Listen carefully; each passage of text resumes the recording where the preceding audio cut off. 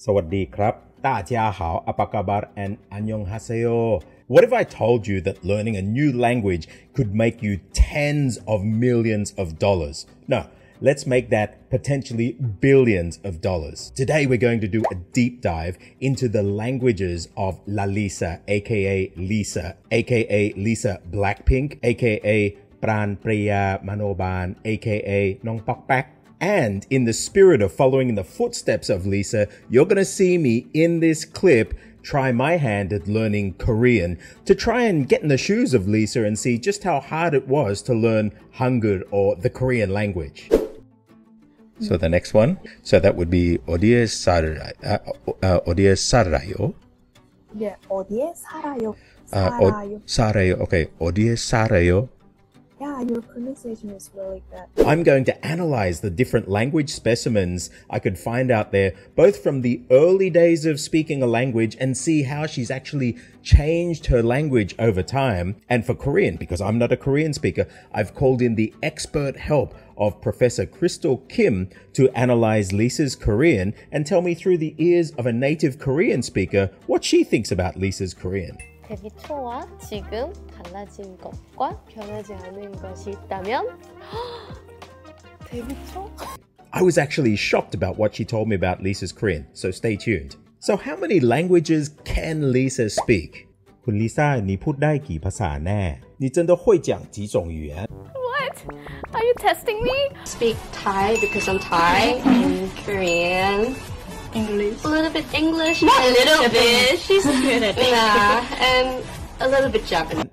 So how can languages actually make you money? Well, I can tell you, if you're just interpreting or you're teaching languages, yeah, that's great, it's fun, but it's not going to make you the big bucks. The big bucks come from being able to connect with the audiences that speak those languages, and then through a variety of ways, there is revenue potential that goes into the billions of dollars. So as you're thinking about the revenue potentials, I want you to think of somebody like Kim Kardashian or Kendall Jenner. Now, I know probably there are some people out there screaming saying, don't compare Lisa to those people, but there's a reason why I'm doing that. So let's have a look, first of all, the basic foundation of who Lisa is. She was a dancer, a singer, and rapper. So she has the entertainment side. That's very similar to what we see with the Kardashians or Kendall Jenner. They had the show, The Kardashians, and that formed the foundation, this base point that they started off from. But it grew from there. It became much, much more. So for Lisa, it was actually a big thing to get to that point because originally she was just another Thai kid.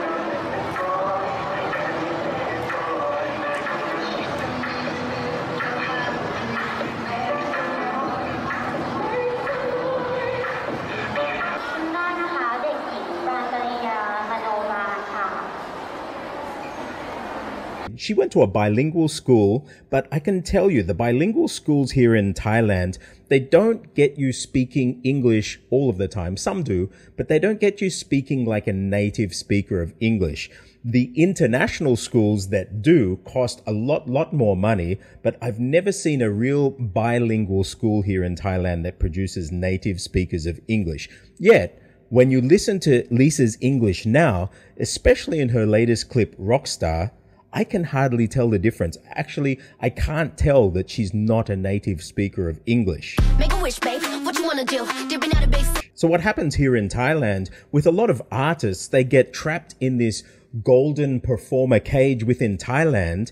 And in Thailand, we call it go inter when they actually break out of that and go international. And very, very few manage to actually break out and go inter. You've had people like Tata Young, who in the past have been able to do that, but very few are going to go inter. But Lisa, if you have a look at what she did, and when she auditioned then, it's like she had trained her entire childhood to get to this point to be able to break out of this Thai golden cage and go inter, where at the age of, I think it was 16, she auditioned and got into the YG group in Korea. So that was the first big thing. Her ability not only to dance and perform, because you get a lot of people who can dance and perform, but connect with an international audience. And the YG group, who were admittedly a Korean group, they weren't a Western American group, but they saw the value in that. And so they took her on and took her over to South Korea. When Lisa arrived in Korea, she's told in different interviews about the real struggle that she had with the Korean language. So how tough was learning Korean for Lisa? I want to jump into the waters too and try my hand at learning Korean. And thanks to this clip's sponsor, iTalki, I have the perfect opportunity to do so with one of the best Korean teachers on their platform, Professor Crystal Kim. As a linguist and lifetime language learner, I've always been fascinated about the ability to connect through language. So the next one, so that would be 어디에 살아요? Yeah, 어디에 살아요? 살아요. 살아요. Okay, 어디에 살아요? Yeah, your pronunciation is really good.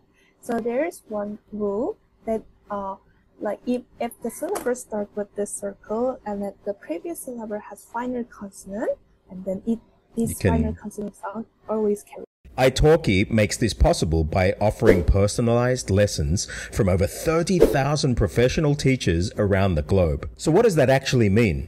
Well, for me, rather than just buying a book or a static course that teaches you a language through just English or just one language, which can sometimes be kind of clunky, I was blown away by iTalki's teacher network, where you can find native speaking teachers of the language that you're learning who are also fluent in other languages, which gives me an extra dimension to my language learning.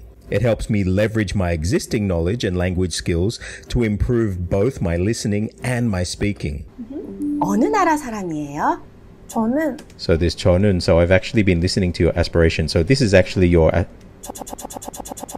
I've been trying to figure out where your throat is activated.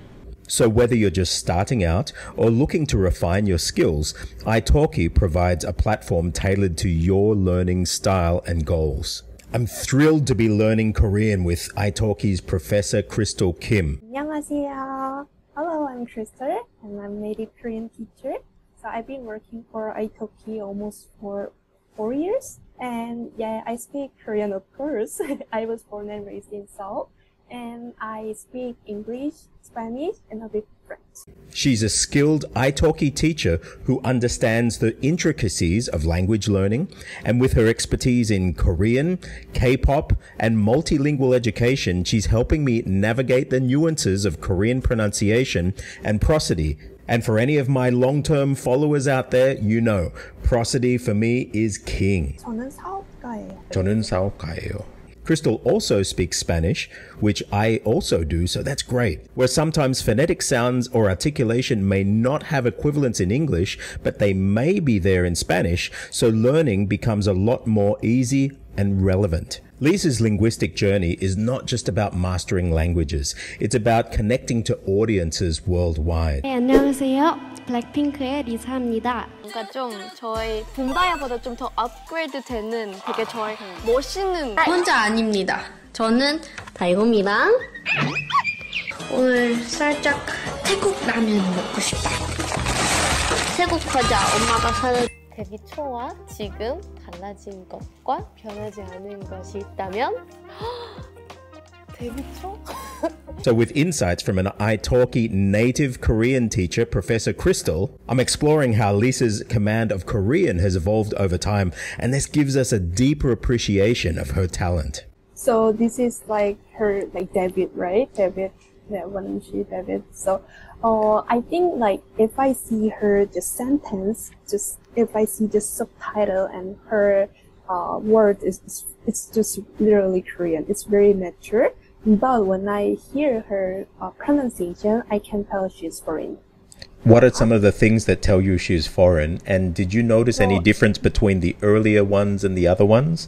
Or was it pretty much the same for each one? The first one, maybe when she introduced herself, like the first or second sentence, she pronounced actually like a baby. 네, 안녕하세요. 블랙핑크의 리사입니다.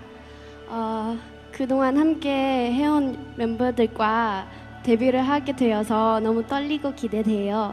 오늘 공개되는 휘파람 봄바야 많이 들어주시고 블랙핑크도 많이 사랑해주세요. 감사합니다.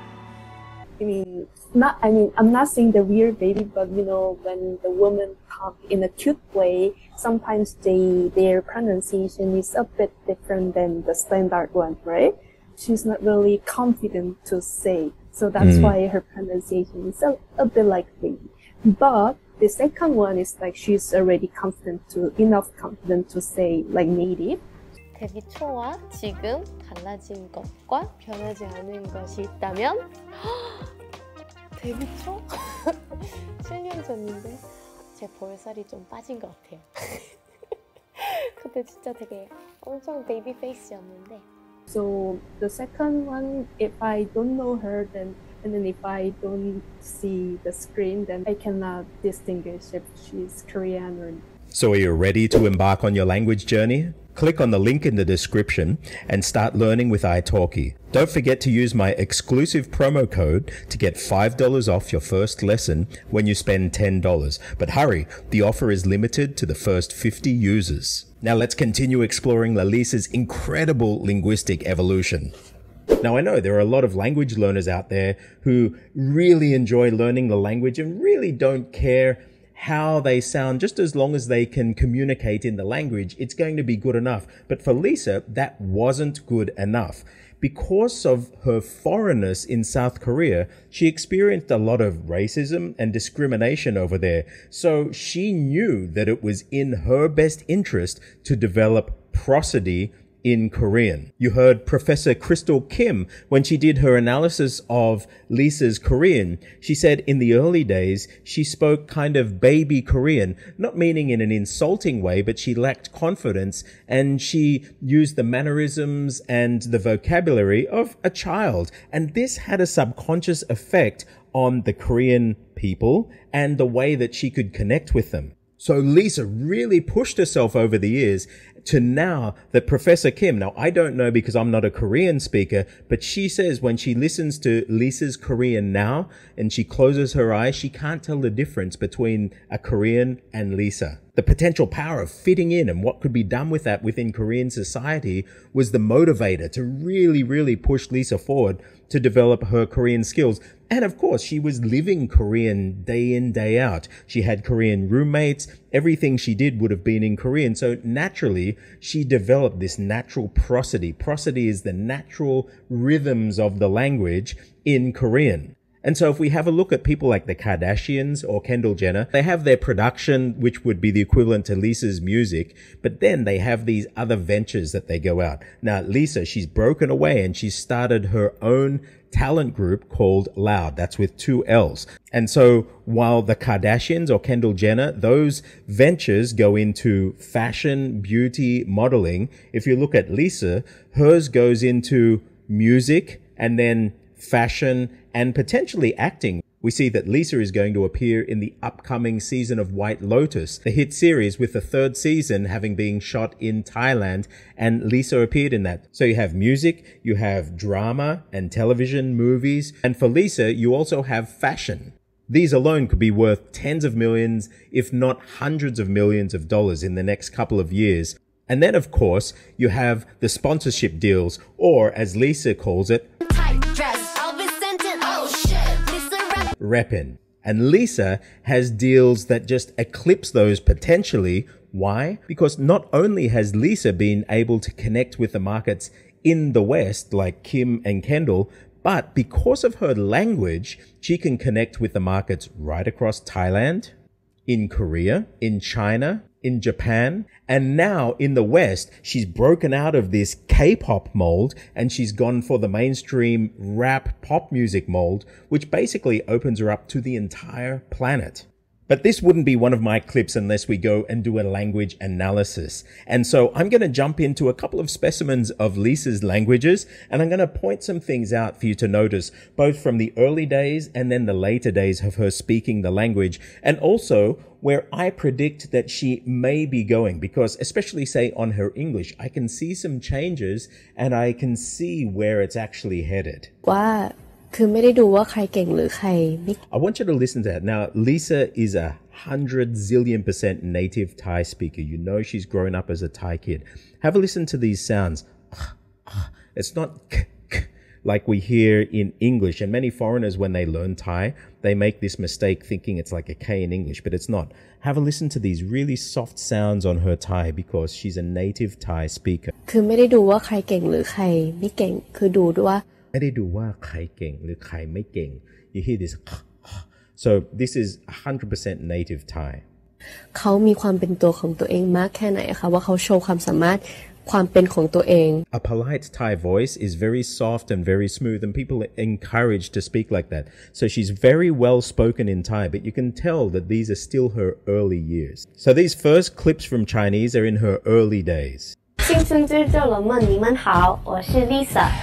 这次我会加入《青春有你》第二季。Okay, so I want us to have a listen to that. Let's listen again. 青春之皱了梦，你们好，我是 Lisa。Okay, so here she said 青春制作, but you can hear this Thainess because there's a thing in Thai when Thai speak Chinese, and especially Mandarin, we have this letter จอจาน and it's จอจาน. It's an unaspirated t. And so what happens, both ZH in pinyin and Z in pinyin, and sometimes even CICE in pinyin, all become this จอจาน in Thai. So we can hear her say in these early Chinese, instead of 青春制作人们, she says 青春制作, this จอ is used for all of them, which isn't the actual sound in Chinese. It should be 制作, but she says 制作. This is a typical Thai thing when Thais speak Mandarin. 青春之皱了梦，你们好，我是 Lisa。这次我会加入青春。 Okay, so she said instead of 这次, this time she said 这次. You can see this, it's a very Thai way of speaking Mandarin. This influences obviously come because she's probably just started learning and she has all of these base Thai things around her Chinese, or what Thais think of Mandarin. 有你第二季，成为你们的导师。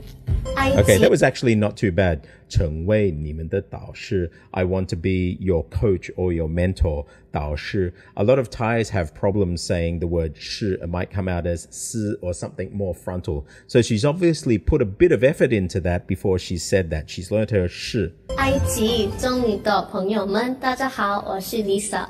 祝大家新年快乐。 Okay, so she's actually getting better there. You can see her tones are actually pretty much on point. And she said like 新年快乐. That's actually pretty clear. I hear a lot of Thais, they pronounce this incorrectly, but she's had coaching on her Chinese. And so now we're going to get into her more recent Chinese. And you can hear a real difference in those early days to now. 青春之皱了梦，你们好。 Okay, so you can hear a marked improvement. It's still not perfect. 青春制作人们，你们好. So this 制作, for a Thai, this is super difficult to say. 青春制作, 制字. It's difficult for some native Chinese speakers to say the difference between 制 and 字, depending on where you're coming from in China. But have a listen to how she said it. It actually gets better compared to those early days in speaking Mandarin. 青春之皱了梦，你们好，我是 Lisa。这次我会加入。 Okay, so 这次, she's still not getting the 次. It's 这次.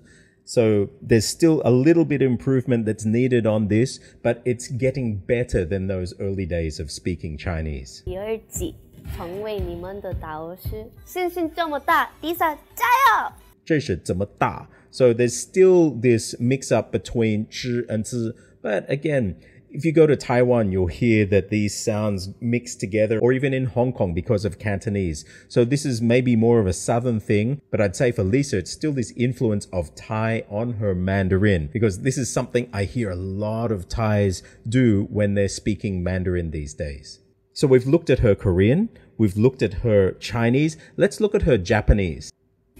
日本語のプロモーションビデオも頑張って撮影し、ぜひチェックしてください。日本の全国の皆さんに会いに行けるように頑張りますので、応援よろしくお願いします。 I'm not a fluent Japanese speaker, but just listening to those clips there and listening to the way that she's spoken Japanese, yeah, she's not fully fluent, but look at her body language. Listen to her prosody, her intonation. She's got those Japanese things down over her language. Now, whether she's intentionally learned these or observed them, or this is just the nature of her being able to absorb these. It's just amazing. And it's these things that are going to potentially make her billions of dollars. It's all of that metadata, the prosody, the body language, the tone of voice that's going to speak to the audience when she's speaking in Japanese or whatever language it is that she's speaking. It enables her to connect, and that makes Lisa then super, super attractive to any sponsor that wants to tap into that market. For any Japanese speakers out there, have a listen to her Japanese and let me know in the comments what you think of her Japanese. And so finally, we're going to look at her English. Speak Thai because I'm Thai and Korean. English. A little bit English. A little bit. She's good at it. Yeah, and a little bit Japanese. Okay, so we can hear her English, of course, is very, very good. Almost native. There are a few things that give her away. Tells here, a little bit English. Now, if you're a native English speaker, you'd say a little bit of English. And this is something that you see not only in Thailand, but across the region. So if you said, I speak a little English, you'd say, "Pud dai nit noi, nit noi." I speak little. And they joke around speaking English, saying, I speak little English, nit noi. And in Vietnamese, in Indonesian, dikit aja, little. When joking around in English as a non-native speaker, they don't say it as the native speakers would say. And so I don't know if Lisa's putting this on for the Asian audience or it's the way that she would really say it. It's almost 10 years already that we're living together. At first, I can't really speak. Something really interesting here that we're living together. And this is something that I've noticed with her English. Maybe it's something coming from a bilingual school in Thailand, but I hear an overpronounced in her early specimens of English. Now, I'm an Australian speaker, so we don't have this rotal at the end of words, but Lisa has it, and it's very characteristic of some of the middle level bilingual international schools in Thailand, where it's a tell that you're not a native speaker. So you can have it here. Listen for the Almost 10 years already that years. Together. And you notice years, this is another characteristic of the non-native speaking English, which I see being changed now in her later English. The vocalization, so the voicing of z versus s. So if I say years as a native English speaker, you can hear the z, years, because R activates the voice, year, and so that carries on to the S to turn the S into a Z. So it's not yes, it's years, or as an American, maybe years, but you still get the Z. But you can hear on Lisa's English that the S is not voiced, and so that again is a tell that she's not a native speaker of English. It's almost 10 years already that we're living together. At first, I can't really speak the language. Okay, at first I can. You hear this can. If it were a native English speaker, but can still is this short vowel, which of course it's 100% understandable to a native English speaker, but it's a little tell to show that she wasn't a native English speaker, say, grown up in the West. Usually, for me, okay, so again, here we have again this devoicing instead of usually. It's usually.